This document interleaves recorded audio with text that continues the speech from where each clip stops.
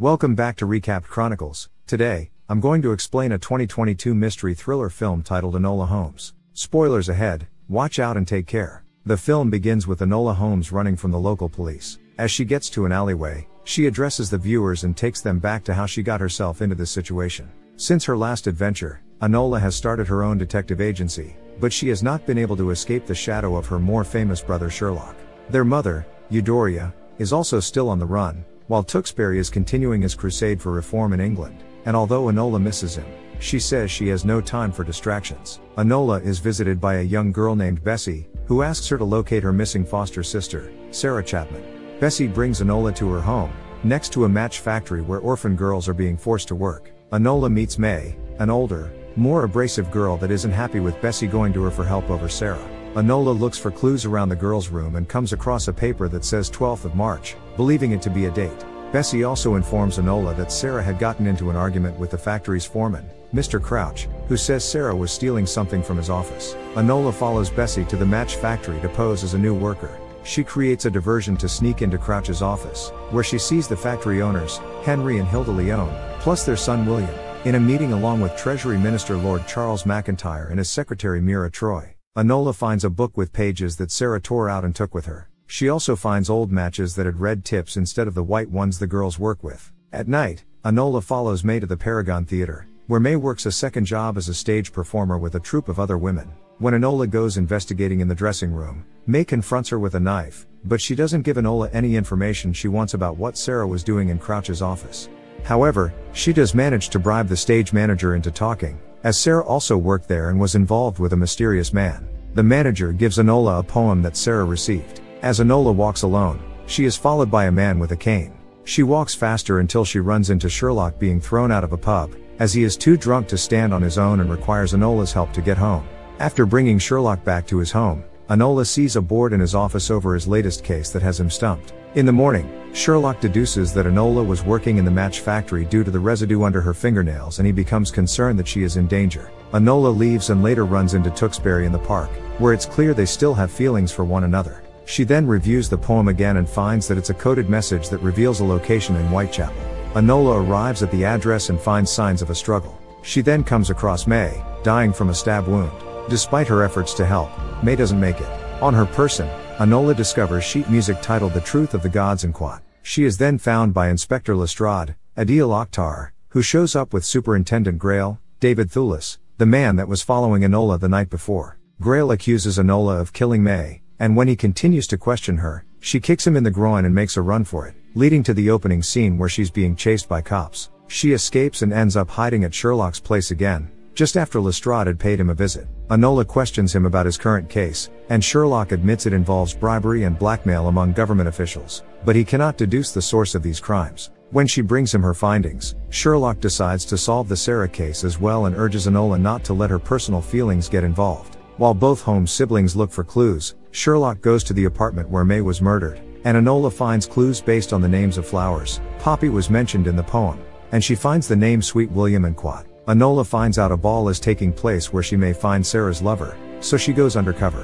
When she tries to speak to the Lyons family, she is turned away for speaking without a chaperone. Enola ends up meeting Mira, who is kind to her and gives her a fan to impress the other guests. She runs into Tewkesbury and asks for his help in learning to dance. Upon further inspection, she finds that Sweet William refers to none other than William Lyon. She dances with him to try and get more information on Sarah, but William tells her people are watching them. At the same time, Tewkesbury dances with another girl Enola met named Cicely, Hannah Dodd.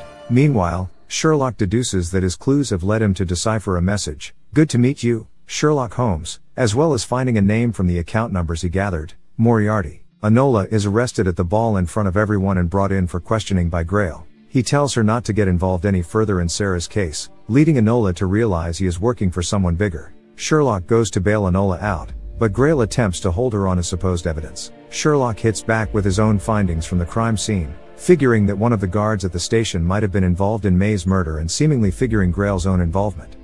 Sherlock has no choice but to go to Eudora and Edith for help, as Enola is being escorted to a women's prison. The ladies stage a breakout and take Enola with them. On the ride out, the ladies use smoke bombs to get the pursuing guards off their tails. Enola talks to Eudoria about the case, having learned that the match girls at the factory were dying from what is allegedly typhus. Grail pursues and causes the ladies to crash their carriage. He attempts to have all three arrested, but they kick the guards' butts and get away again.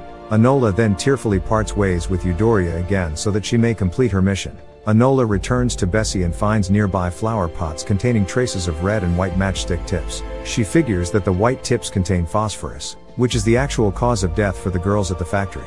Enola goes to Tewksbury for help but has to hide when Cicely shows up, as she was already working with Tewksbury on the case. Enola slowly realizes that Cicely is really Sarah and that William was her secret lover. Before they head out to continue to solve the case, Enola and Tewksbury admit their love for one another. Enola and Tewksbury go to the factory, where Enola encounters Sherlock. He tells her that their two cases are connected, and he has found reason to prove her innocence in May's murder. They find William dead in a chair, having been murdered as well. Enola finds clues suggesting Lord McIntyre had been conspiring with William's father, saving money by replacing the match tips with the cheap phosphorus that's been killing the girls. Using more clues from the sheet music, the siblings and Tewksbury figure that they are being led to the Paragon Theatre. The heroes meet Sarah at the theatre, where Enola has to break the news of William's death to her. Sarah has a list of the girls who were killed by the phosphorus to make sure they receive justice. They are found by Grail and his goons, with Grail holding Bessie with a knife to her throat. Bessie bites his hand and runs free, leading to a fight between the heroes and villains.